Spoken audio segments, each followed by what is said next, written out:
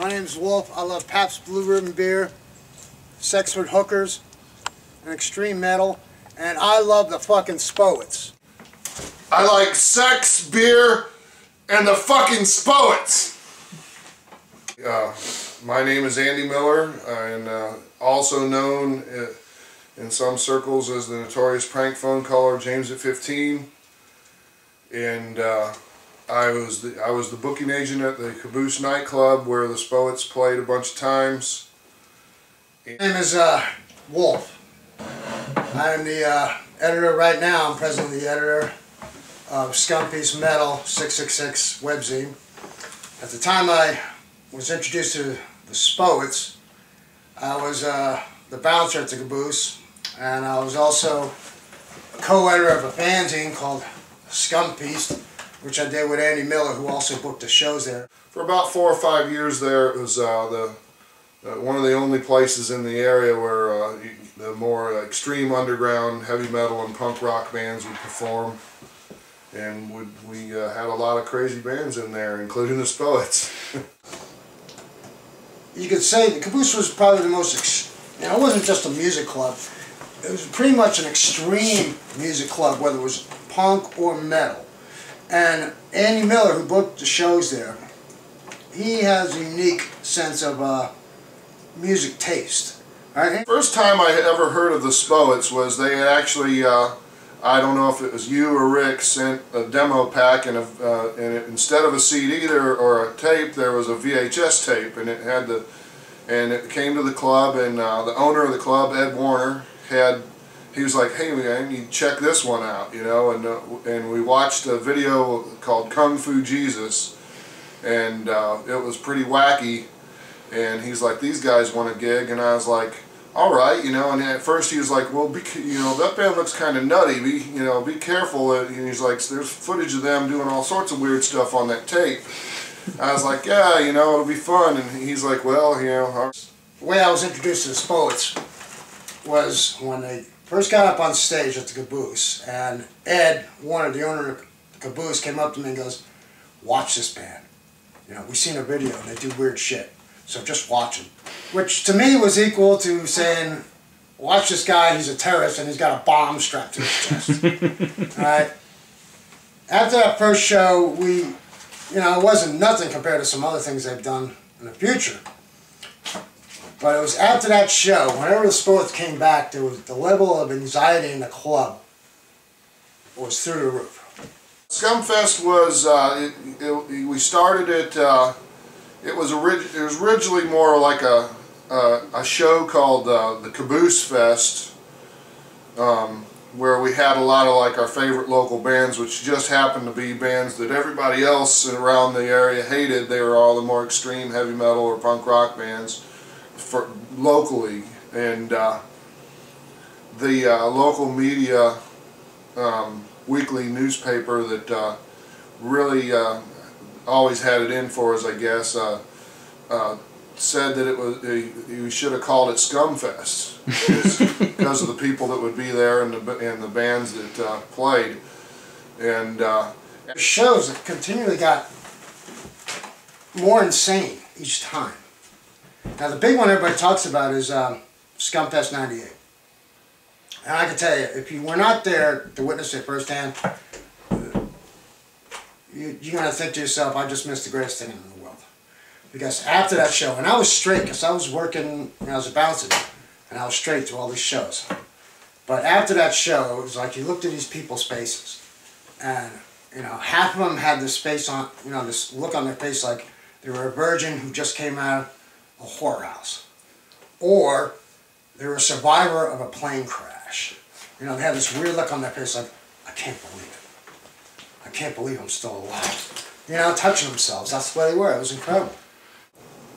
98 was probably one of the best Spo-its performances ever. 98 was like porn. It was incredible. And the whole audience was going nuts. Well, I always like the fireworks firing into the crowd. I don't know, call me a sicko, but I just really enjoy that. And in North Carolina, when the Spo-its were playing the Caboose, the law was no nudity on stage. And technically there wasn't nudity at 1998. Technically. But there was nudity. There was. And it was like simulated sex. In North Carolina, you're not allowed to do simulated sex on stage. Watch the video. There's stuff on there. Look at the photographs. I took some of those photographs. I took a picture of the one girl with her face and the other girl's ass. You know, that's my photograph, you know. I'm proud of that. In fact, it turned out to be a button. Not simulated. That was not simulated. No, that was not simulated. I can't say they enjoyed it or anything. The guy on stage getting whipped by those giant rubber dongs. You know, there's a guy with his pants down on stage, right in front of the drum kit, getting whipped by two girls with these giant dongs that are about this big. You know, just beating the living crap out of them, you know? It's like, I came to see some music, you know? I'm seeing a fucking S&M show, you know? Wow, I was worth $10, you know? That's what I'm saying. It's like a whorehouse or a plane crash, you know? Either way, you're like... Both those times the Spo-its topped everything I'd previously seen them do as far as destruction on stage, nudity and debauchery, and all around fun. Live P show? Yeah, some nut came on stage and one of the girls peed on him. That was pretty. That was at Scumfest. That was at Scumfest. Yeah, that was pretty crazy. And there was, you know, fireworks and other craziness. The video's out there. Yeah, look it up. You'll see. And you also got to never forget the grind guitar. I mean, people to this day go, "What the hell is a grind guitar?" And they see this, they see the sparks shooting out all over the place. And I've been lucky enough to be involved with the grind guitar by holding up a crowbar in front as Scott, you know, goes away with the grind guitar. And everybody always asks me, you know, I says, "Aren't you worried about your fingers?" I says, "No, I trust him. He's a professional." You know? I'm here to tell you. And show all your fingers? Show all my fingers. Show. The whole, after they're finished playing, the whole front of the stage is like broken glass, broken TV sets. I think the one time there was a broken wash machine. A broken toilet. Broken toilet, yeah, the broken toilet, right? And 2010. Yeah, 2010, or the Spo-its smashed an astronomical amount of televisions on the stage and on the floor in front of the stage, and a drunk fell into the pile of TV sets and cut himself open. That was Icy Mike, our bass player. that was a Spo-its band. Fire, you know, all this stuff. Who was too drunk to play? Spo-its, I got some things to say about that. You know, was at that show, and the owner of the club, Keith Fairweather, he's a man known to accept damn near anything at Volume 11 Tavern, but he was heard to say, "Oh no, he didn't," when he was watching the Spo-its. And this happened in 2010, when Andy did the Scumfest reunion. Spo-its came on stage. Now, just for the record, I've been going to shows and concerts for 30 years. I've left, you know, clubs with broken bones. I've left bloodied, you know, sometimes not even my own blood on me. But when the Spo-its played in 2010 at Volume 11, that was the first time ever in my life that I ever thought that I was going to leave a club maimed for life. They started shooting off fireworks. Scott had this vest on and started shooting off these fireworks. And I was next to the photographer, this guy, Jay. And when those fireworks started shooting all over the place, you know, and I'm ex-military, I just went up against the wall, and I thought tracers were bouncing around me. Jay afterwards goes, "Now I know what a war photographer feels like."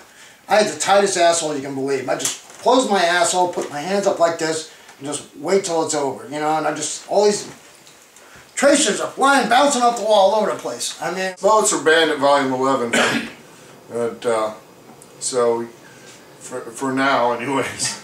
Rock. I don't think it's a lot of shock rock. It's all about shocking the audience, and you know, okay, we shocked you, and then they walk away, and then that's it. But I think the Spo-its were actually shocking themselves. They actually lived. I mean, this is their lifestyle. So their lifestyle was on stage for everybody to view. You know, this wasn't something like, oh, we're only going to do this once a night, and oh, I hope you enjoyed the show. No, that was their life all the time. And just they were sharing it with the rest of the world.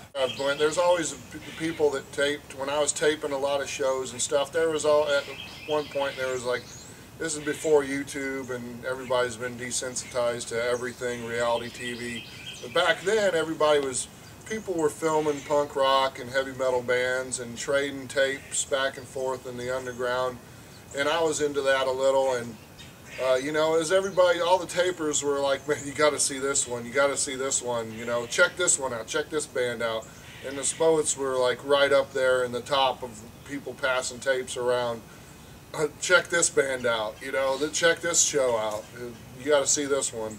And a lot of people, you know, that was up there with, you know, with the people that were trading all the G.G. Allen tapes. And, you know, it was like you know, when I was a tape trader, it was like the Misfits, G.G. Allen, the Spo-its, Annie Scene, and a handful of other, you know, bands that were just always, people were trading those tapes. The Spo-its probably would have actually, if that stuff was actually sold instead of traded and professionally distributed, maybe Spo-its might have actually made a little money. No, we don't care. We Did the song, "Hey Boys, Where'd You Get the Midget?" And here's the irony. Leah had a baby who is a midget. So the Spo-its caused a midget baby. The Spo-its might have caused a midget baby. You know, they might have infected, the Spo-its might have infected this woman's womb long before she ever had sex with the father of the child.